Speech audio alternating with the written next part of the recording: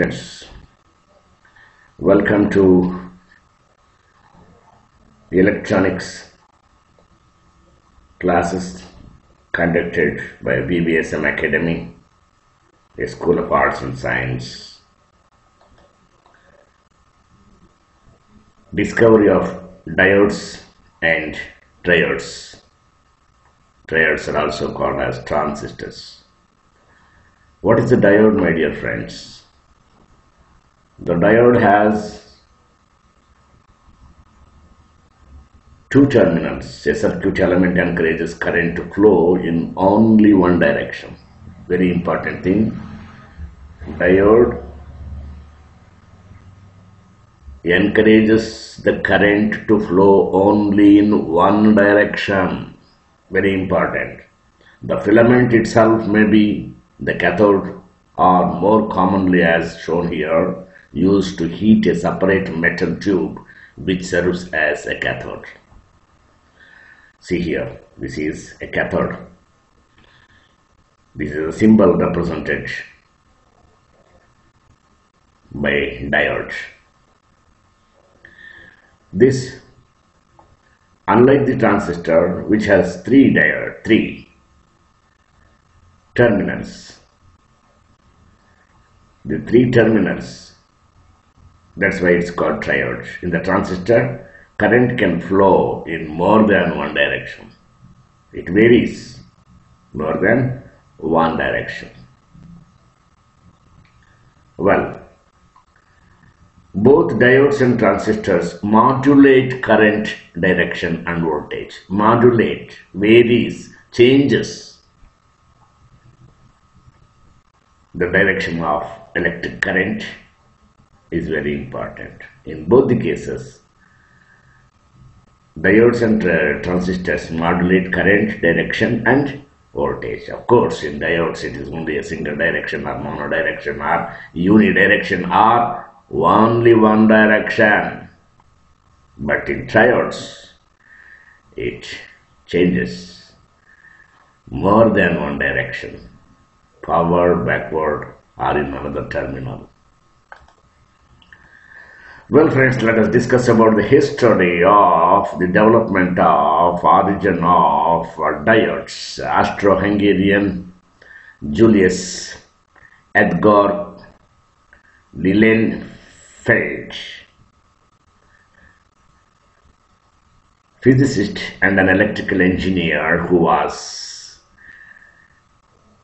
credited with the first patent on the field effect transistor, FET, field effect transistor. The abbreviation stands for FAT. It is a general knowledge question for the electronic students. FAT, abbreviated for field effect transistor. Because of his failure to publish articles in learned journals and because of high purity semiconductor materials were not available or not found on those days yet, his FET patent never achieved fame, causing confusion for later inventors. A transistor is a semiconductor device used to amplify or switch electronic signals and electrical power. Transistors are one of the basic building blocks of modern electronics. It is composed of semiconductor material, usually with at least three terminals for connection to an external circuit. A voltage or a current applied to one pair of transistor terminals control the current through another pair of transistor terminals. Because the controlled output power can be higher than the controlling input power, a transistor can amplify a signal. Today, some transistors are packaged individually. Many more are found embedded in the integrated circuit. Embedding is nothing but integrated circuits. So these are the history and the discovery, and is proposed so many things in 1947 by American physicist John Bardeen and Walter Brattain while working under William Shockley at Bell Labs. The three shared in 1956 Nobel Prize in Physics for their achievement. The most widely used transistor is a MOSFET, metal oxide semiconductor field effective transistor. Again, a general knowledge question. For the abbreviation stands for MOSFET, capital letters. MOSFET is nothing but the metal oxide semiconductor field effect transistor. It is also known as MOS transistor, which has invented by Mohammad Atallah with Dawan Kahang at Bell's laboratory in 1959. It is a modern physics. The MOSFET was the first truly compact to revolutionize the field of electronics and paved the way for smaller and cheaper radios, calculators, milestones in electronics. You see, the MOSFET is the fundamental building block of modern electronics, were manufactured between 1960 to 2018. Till today, at least 99% of all transistors making the MOSFET and from germanium, but certain other semiconductor materials are sometimes used. A transistor may have only one kind of a charge carrier in a field effect transistor, or may have two kinds of charge carriers in bipolar junction transistor devices. Compared with the vacuum tube, transistors are generally smaller and require less power to operate.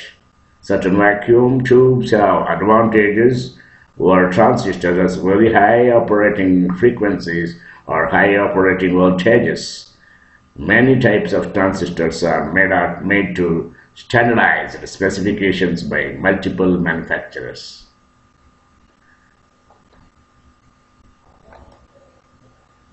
So this is Ferdinand Braun, 1850 to 1918, discovered the semiconductor diode in 1874.